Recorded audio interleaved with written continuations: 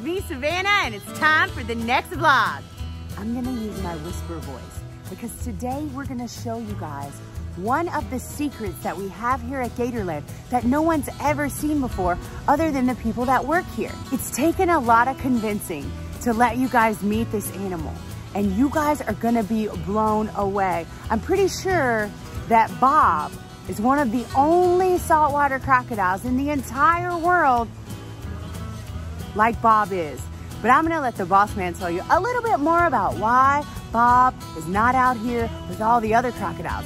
You guys are gonna be able to see for yourself.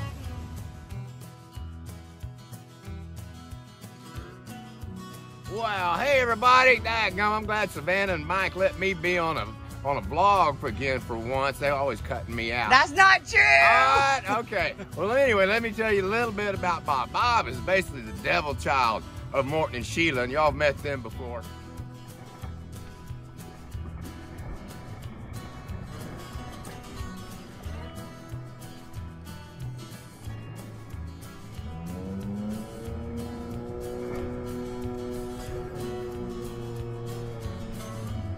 But Bob, well, little fella was born without a tail. And here in the state of Florida, the Fish and Wildlife Department has a rule and a law that you cannot display animals with birth defects. And that's a good law. And it came about way back when they had the old roadside circuses going around and they were doing two-headed chickens and Siamese dogs and displaying all these animals with birth defects. So a good law it is that you can't display animals with birth defects. So Bob was born without a tail, but and maybe that's why he's so mean. He's running around without a tail. But he's a great animal, and we've been raising Bob for many, many years. We love Bob.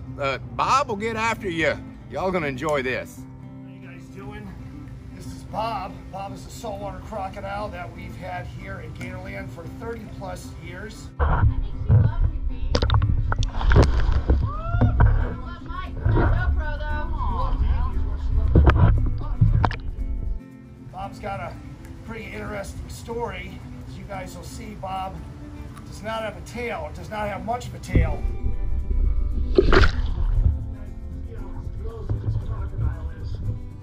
Shelia had a clutch of eggs, and what happened, unfortunately, is a bunch of fire ants got into the nest and tore up Bob's tail pretty bad. Pretty much ate the whole thing.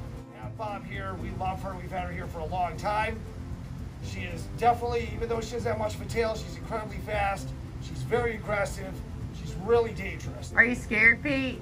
I'll get a little nervous anytime I'm with the crocodiles, just because of how quick they are, how unpredictable they are. They're a lot faster than alligators. And, you know, if you don't have your footwork right, you don't have the angles right, it's really easy to get cut off and be in a real bad position with whether it's Shelia.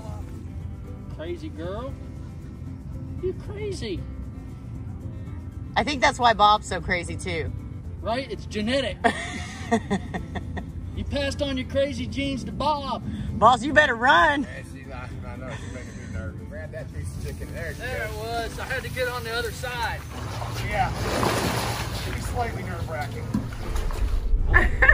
All right, as you guys can see, we have a lot. Bob's got a lot of little friends in here. A bunch of little turtles in here with Bob. Like our animals to just be, sitting in enclosure all by themselves. So, in Bob's case, we decided to put a bunch of turtles in here. Bob has never eaten any of the turtles. Obviously, Bob's well fed. She has no need to eat any of the turtles. And a real funny thing that I observed about Bob a while ago is as I was feeding Bob, and you have to do it in a way that Bob doesn't, because the turtles are going to want to come up and get food too.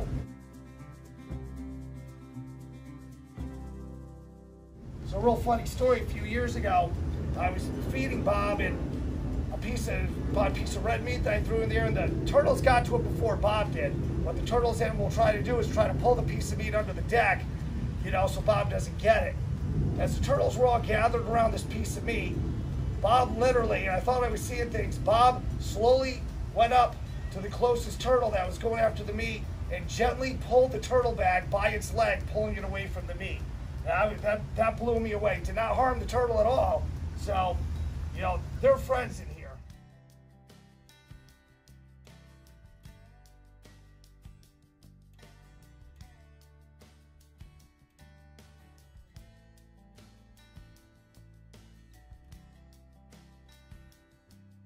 it's really interesting. All the years I've taken care of Bob, and these turtles have been in here for a while. Bob's never eaten the turtles, so there's definitely an alliance in here. So they do well together.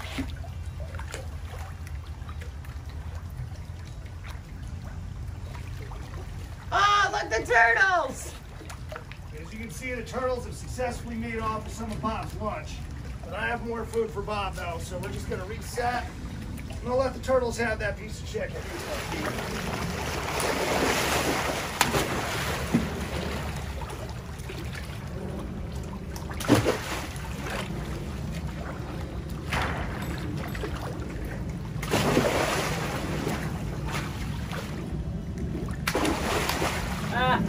Going it back.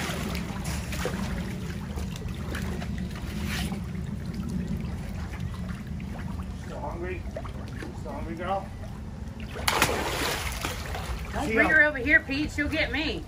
You guys can see how fast Bob is when she grabs that water. She grabs that food. She's lightning fast. All right, guys. Well, I hope you liked this vlog, and I hope you learned a little something along the way, like how much Gatorland loves its alligators and crocodiles.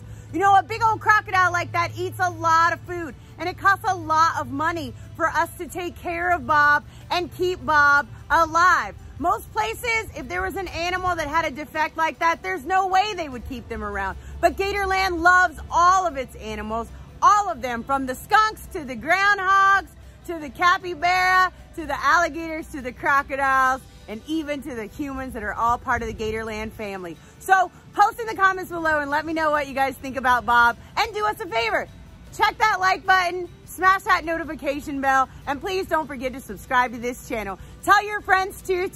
Thanks for being a part of the Gatorland family. We sure do love you guys, and we'll see you on Wednesday in the next live Gatorland vlog. Bye.